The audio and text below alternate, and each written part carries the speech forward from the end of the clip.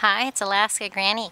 Nestle your stainless steel bottle with water next to your campfire to help warm your water up while you're enjoying your campfire.